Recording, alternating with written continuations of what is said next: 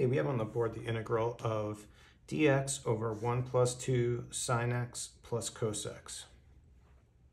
If you had other ways to solve this, let me know in the comments. I'd be interested to hear of any alternate solutions. But what I did was I did a particularly interesting substitution where I said I'm going to set t equal to tan over x over t. So at this point, you might think this is really counterintuitive, right? Because I'm making a substitution. I don't have tan in the expression, and I don't have anything x over 2. I don't have anything like this, and I'm substituting for that. So what I'm trying to do here is what's called, or what's known as a Weierstrass substitution. And even though it seems very counterintuitive, this usually works pretty well for integrals where you have something of this kind of form, where in the denominator you're adding trig functions, and you may have a hard time simplifying it with just normal trig identities. You can try to do this kind of substitution on basically any trig integral. I just noticed that typically it'll probably make the problem harder. It's only of very specific problems, kind of like this, where it actually will help simplify it. Okay, so how do we go about using this when we have this thing that we can't match to anything in our expression? Well, we just need to do some normal manipulation of this and find all the values we need. So to start with, what I'm going to do, I want to find my dx and dt value. So I can rewrite this as just using the inverse. We can write it as tan inverse of t equals x over 2, but then just multiplying by a 2 on both sides. We have x equals 2 tan inverse of t. Taking the derivative, I'm going to have dx equals 2 times the derivative of tan inverse is just 1 over 1 plus t squared. Okay, next what we want to do, we want to figure out how are we going to get some kind of value in to work with our sine and cosine when we just have this as tangent, and also the fact that we want the angle to be x, not x over 2. So from here, what we can do is create our triangle to look at it, a triangle with the angle of x over 2, because that's our input tangent over here. So if tan x over 2 is t, then we have t in 1, because opposite over adjacent is going to give us back t. Then we can just find our hypotenuse using the Pythagorean theorem as the square root of t squared plus 1. So then what this allows us to do, it allows us to get sine and cosine, but in terms of the half angle. So our sine of x over 2 is going to be opposite over hypotenuse. So that's going to be t over t squared plus 1. And then for cosine x over 2, in our triangle, we're just going to have 1 over t squared plus 1, or square root of t squared plus 1. Okay, so that's good that we have all of our major trig functions, but we don't have the right angle we're doing in terms of x over 2. But that's pretty easy to fix because we can use our double angle formulas. Okay, so now I have over here the double angle formula for sine and cosine.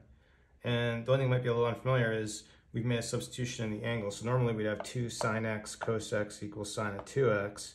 But if you substitute in the half angle for sine and cosine, everything's a half. So instead of having an x here, we have an x over 2, sine x. And then the same thing for our double angle formula. For cosine, we just substitute in x over 2, and we have this formula here. So everything on the left here, everything over here, we already know, we just found the value for, because we already know our half angle trig functions. So then we have a way to get to our full angle trig functions that we want for here. Okay, so now just plugging in, I'll first find my value for sine of x using this formula here. So we're going to have 2 sine x over 2, which we know is this value. So that's going to be t squared of t squared plus 1.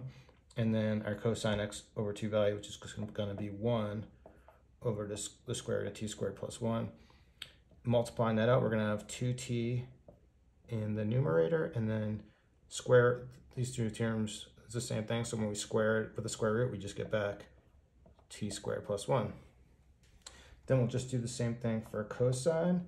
Using this formula here, we need cosine squared of x over 2, so that's just going to be this thing squared, which is 1 over t squared plus 1, minus sine squared, which is going to be t squared over t squared plus 1. But then we have the same denominator, so we can just write this as 1 minus t squared over 1 plus t squared. Okay, so now over here on the right, we have everything I think we need to solve this problem. One thing I'll add to this list, even though we don't need it for this problem, is just we could also find tan of x by just dividing, having sine of x divided by cosine x, and that's just going to be 2t over 1 minus t squared. And then similarly, we could do the same thing if we want secant is just going to be the reciprocal of cosine, and cosecant is going to be just the reciprocal of sine. Okay, so now we'll go ahead and we'll do our substitution. I'm just going to write a 1 in the numerator. Then we'll have 1 plus 2. Now making substitution for sine, this piece is going to be 2t over 1 plus t squared, plus a cosine, which is going to be 1 minus t squared over 1 plus t squared. And then we just have our dx, which is going to be, I'm just going to write this all the way out here. So I'll write it as 2 over 1 plus t squared.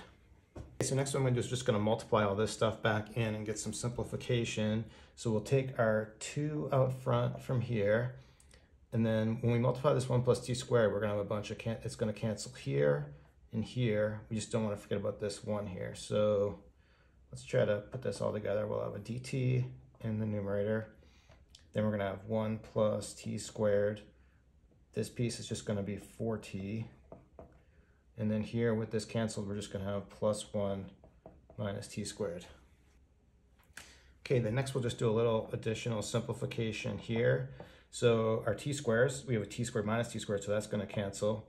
We're just going to be left with 4t plus 2. And then since we have a 2 out front there and we can pull a 2 out of our denominator, just to simplify it all the way, we're going to end up with dt over 2t plus 1. And that's a really easy integral. That's just going to be 1/2 ln absolute value 2t plus 1 plus c. Okay, then the only thing left to do is back substitute, but we have our t value. It's tan of x over 2, so we can rewrite this as 1/2 ln absolute value 2 tan x over 2 plus 1 plus c. Now from here we could leave this and this would be our answer, but we also could simplify a little bit if we like. We have this identity tan x over 2 is the same thing as 1 minus cos x sine x. And then actually if you just simplify that a little more, this is the same thing as cosecant x minus cotangent x. I think what I'll do is use that 1/2 and we'll write it as square root. So we could write our answer this way: 2 cosecant x minus 2 cotangent x plus 1 plus c. So that's it. Got this from my quiz, Weierstrass substitution. Hope that helped. Please like and subscribe. Thanks for watching and have a great day.